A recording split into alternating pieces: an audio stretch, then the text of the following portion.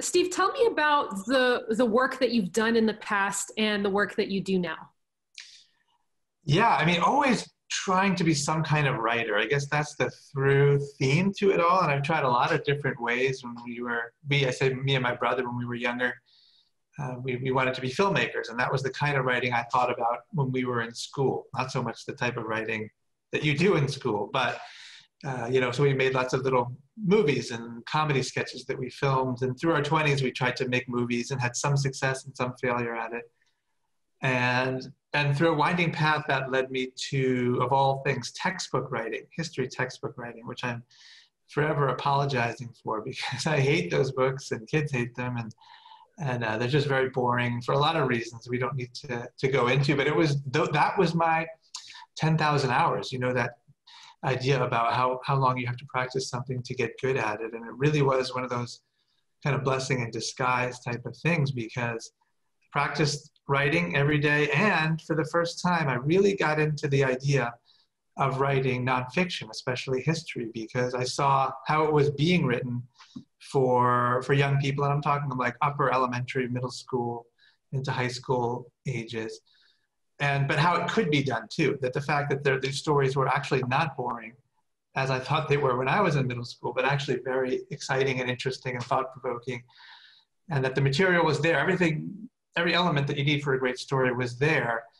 And so I'm saying as though it happened overnight. It didn't, but I eventually came up with the idea of taking this material that I had learned in my textbook researches and trying to write books on history that people would find more enjoyable to read, but would still get across all this information that we want everyone to know.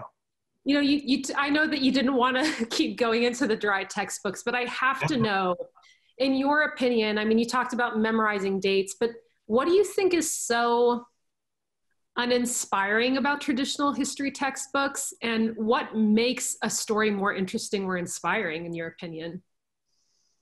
Yeah, I mean, the boring part of textbooks, and it's not exclusive to history, is if it's just memorization. And there's sort of the history is the worst of that, because it's just the kind of thing that adults, if you corner them, they'll have to admit they don't actually know either, when this or that battle took place, or what river this explorer went on. And so it's actually not super important. So you have to get away from that and turn it, like we've been saying, into a story. So the elements of a good story are the same, whether it's in fiction or in film or a TV series, a comic book. And you can bring those into nonfiction with great characters, great dilemmas for those characters, challenges and ideas, and bring all that in and wrap it up into a great plot. And if you become a history nerd and embrace it like I have, then you have these ready-made plots that have everything you could ever want. Everything, if you take a screenwriting class that tells you, remember to put in conflict and have different things happen in each act of the story, and all that naturally happens in stories so well. And so it's fun to find those and then figure out the puzzle of how to tell it while keeping it totally true. I'm thinking about, when I think about history and history textbooks too, Steve, I think about this issue of truth. You did talk about how certain moral dilemmas come up when you write history. But even the very nature of writing about history really deals with the issue of truth. And I'm wondering, the internet is now rife with misinformation about historical figures and events. I've seen people mistakenly or intentionally misquote a historical figure in order to push an agenda, or maybe like promote really kind of extreme views on certain issues. I'm wondering, what advice do you have for Americans who want to understand the truth about our nation's history? And more largely, what can writing and reading history do for us on a larger level? Wow, that's a really big question. But yeah, you can do it. It's so important to do, and to know history. I think so much of what we're struggling with now would at least be a little bit clearer if we knew history. Take Black Lives Matter, for instance. And then you go back to the moral dilemmas. There's no deeper moral dilemma in our country than racism, and the fact that most of the founders were slave owners. And so that's kind of sewn into us. And so if you know that, even just that basic thing that our first president, the man who wrote the Declaration of Independence, the man who said, give me liberty or give me death, and so on down the line, we're all slave owners, then you wouldn't have to explain why we need to say Black Lives Matter, because you would just know, you would understand it. It wouldn't be political, it would just be logical.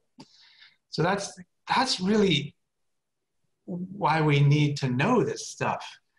And so we don't end up arguing about facts. That's a very strange thing. And I guess people always think in their time, there's something unique about their time. And maybe people have always struggled with this, but it seems like we've let it get too far where facts are now things that we get to argue about. Yeah. Well, Steve, why don't you tell us a little bit about an upcoming project that you have? Do you have any books currently kind of cooking in the oven, or is there anything that you've recently published that you think would be worth sharing? Always have many things in the oven, and as you say, many projects. So I'm kind of almost lucky. I don't have anything coming out this year. So many writers do, and they were either delayed or, of course, they're just much harder to promote and talk about. So much of what I do is to go into schools, which obviously is not going to be happening anytime soon, other than in this kind of format. And so, but I do have stuff in the works. So next year we'll have a new nonfiction book, and probably the book that's best known of mine is a book called Bomb, a World War II story about the scientists who made the atomic bomb, but it's also kind of a spy thriller, the spies who stole secrets of the bomb. And that's exactly what I'm trying to do in a nutshell. It's kind of like this page-turning nonfiction thriller. And so I'm kind of doing a follow-up on that story. It's going to be called Fallout, about the Cold War, kind of taking the story of the arms race and spying into the Cold War. And so that's going to be my next nonfiction book, which will be it's still a year from now. And then the thing that I'm talking about that I'm working on for the 1850s is actually a graphic novel, which I love. I love comics, and I love reading them. I like to draw, but this is something that I would write, and that a much better artist actually draw.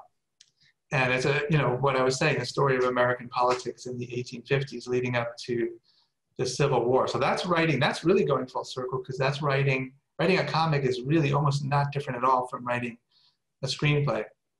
And you're imagining everything that you're seeing and hearing and just writing it down. And instead of filming it, you're handing it off to an illustrator to draw it. So those are the two projects I'm working on, but I'm always thinking, what's next? That's part of the fun of this job, is to skip around, to try lots of different things.